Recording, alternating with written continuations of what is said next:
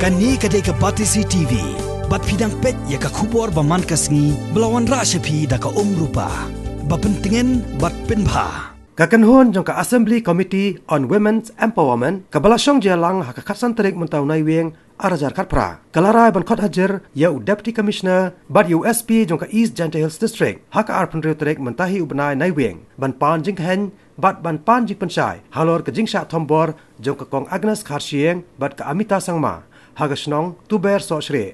Kabalaja haka praterik menta unaiwing arajar katpra. What happened?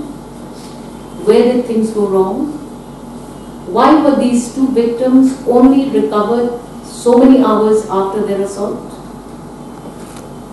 So much of precious time was wasted. We'd like to know why those lapses occurred.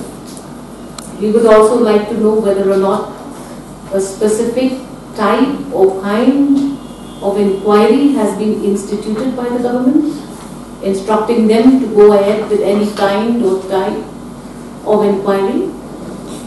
We would also like to know whether the two victims are recipients of any compensation or any supplementary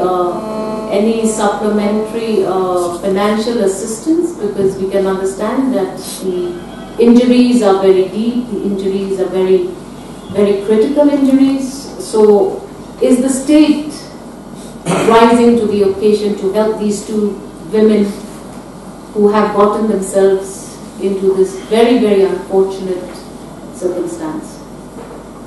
And we expect the police, the district administration, to give us clear indicators of whether or not the culprits have been nabbed. What are the efforts being put in to nab these culprits? So these are the very important questions that need to be asked, which not just the committee, but I think generally the people in the state of Meghalaya all want answers. So we would like to voice all of these queries before them.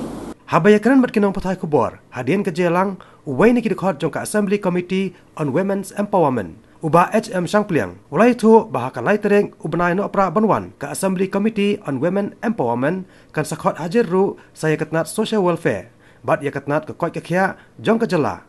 Halor ka jing bamla ban pentri kampura hiki skim bay bam temen bat ka jing bam trikam tikna ki jaka ajing sumari ki temen.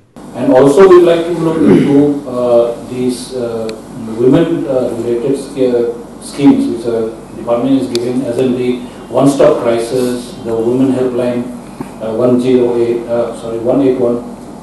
and other issues relating to violence against women. And we would also like to seek what are the interventions that the health department is providing relating to women's health in the state.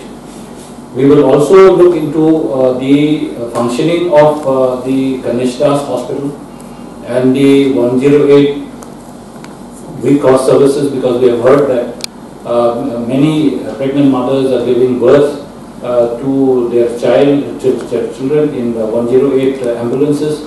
Why such things are happening, we are going to look into it very seriously.